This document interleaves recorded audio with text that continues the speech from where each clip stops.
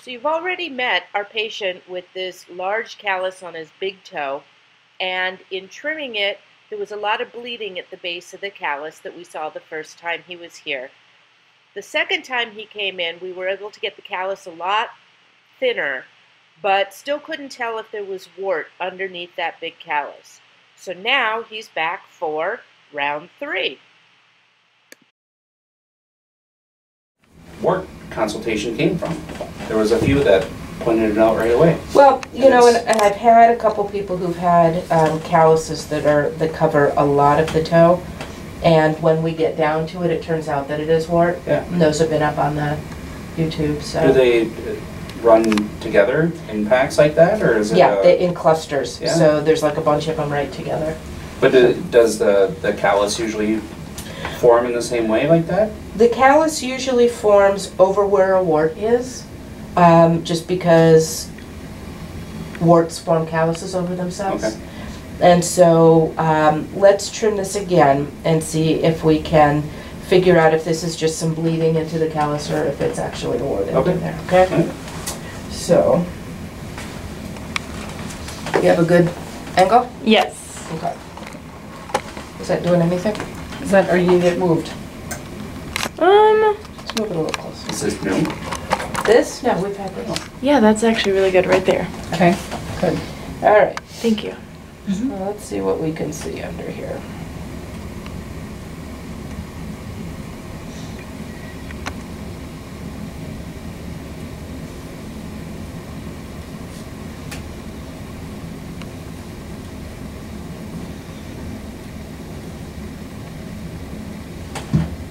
Is this hurting at all when you walk? Okay. Oh, when I walk, yes. Okay. When you have a shoe on? Yes. We put 10 miles on at the fair yesterday. We've been hearing that from a lot of people was, today. I've never lived anywhere where the state fair is such a big deal. Yeah. It is a big deal here. It's a big deal here. Yeah. But did you go? No. She did. I did. Did you? I did. Went Saturday morning, which I never go on the weekend usually. We try to do sometime during the week. Yep. But new strategy. We went early, Yeah. had breakfast, walked around. How early? We got there like 7:30. Yep. Wow, that's early. It is. And then from there we went till about 1:30ish. Yep. Went home, took a 2-hour nap because we were Yep. fried and Yep. the crowds were crazy. Yep. And then came back. Nice. I like it. I went twice. Did you? I went Sunday and Monday. We went Tuesday last week and then went yesterday. I always try to go on Labor Day Sure. because it's, you know, if you're looking for buying something and stuff. They Sure, they had a little more deals. Yeah, and the games get a little easier to win. So my son had to get a stuffed animal for his girlfriend. Sure, of course, yeah. So if you can, I don't know if you can zoom in on the skin here, but one of the ways that we can tell if there is a wart or if it's just callus is that with the wart, you do not see a continuation of the fingerprint lines through it.